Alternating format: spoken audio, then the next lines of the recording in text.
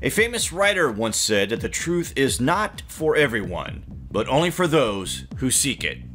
This was in fact a correct observation because in daily life we don't want or need to know these ancient truths based on our lifestyle. We are mostly concerned with our immediate selves rather than thinking of the broader picture, and rightly so.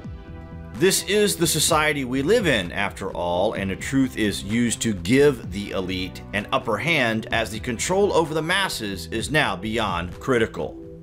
Where humans and gods came from may be one in the same question.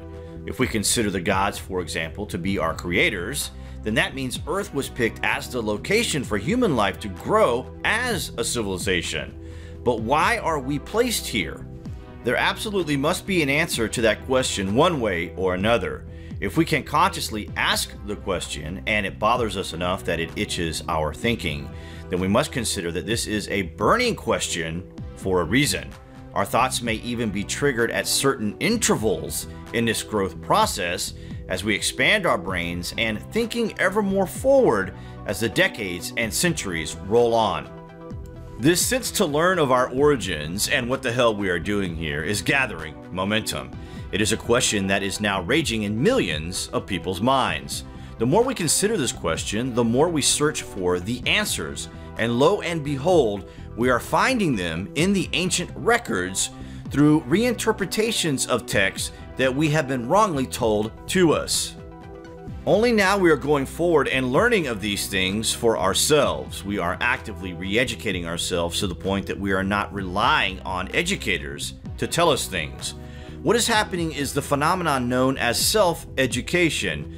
Through this process, we can collaborate with other truth seekers and join the pieces of the picture together. A painstakingly slow process that will inevitably involve many millions of participants. Ancient Earth inhabitants used technology to build magnificent structures on this planet that we call man-made, but the technology involved in these designs and achievements are of such incredibly advanced proportions that we must at least consider that the civilization that built these things are now lost to this world. We know there was a cataclysm, but the events surrounding what triggered this ancient happening is knowledge that is lost to us. But the signs are everywhere that there was an advanced race of beings on this earth before us.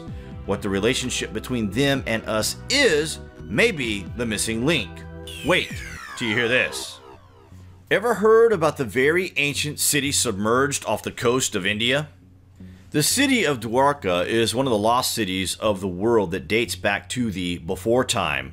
The problem archaeologists have encountered with this lost city is the very fact that it is predating known history by thousands of years. They have abandoned excavation in the region due to a lack of understanding in what they are uncovering.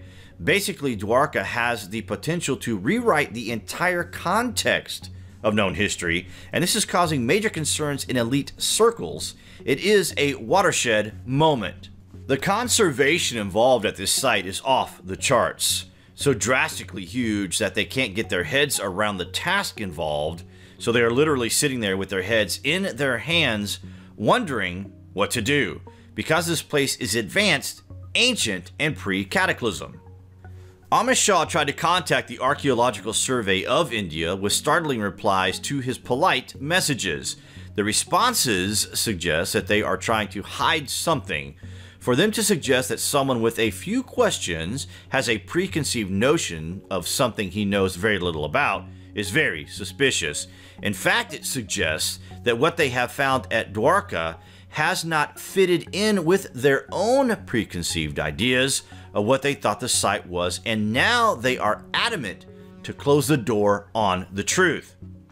If what they have discovered is the most ancient civilization known to us, then there must be something going on. Now, what if we were to tell you that what has been found at the submerged city has carbon dated to 32,000 years, advanced structures in ruins, submerged, and it is 32,000 years old. In Hindu scripture, it is said that Lord Krishna came to the earth from another planet. flying around in chariots and inspiring people who've seen him as a hero. In the Mahabharata, it literally says there is a war going on in the skies above and even above that. This is a celestial war and one which he wins. This immortalizes Krishna in the eyes of the people who witness these events, and he is worshipped as a god to the would-be observer. Places like Dwarka are dedicated to such beings. Above this place, these things were witnessed, and civilization built the city here. These ancient events inspired so much, and the timeline of when this happened is mind-boggling. If Dwarka really is 32,000 years old, then what else have we missed in the contextual references of historical accuracies? We're going to get into this more in part 2. This was our introduction, and we encourage you guys to comment below whatever information you would like us to feature in our video. For now, thanks for watching.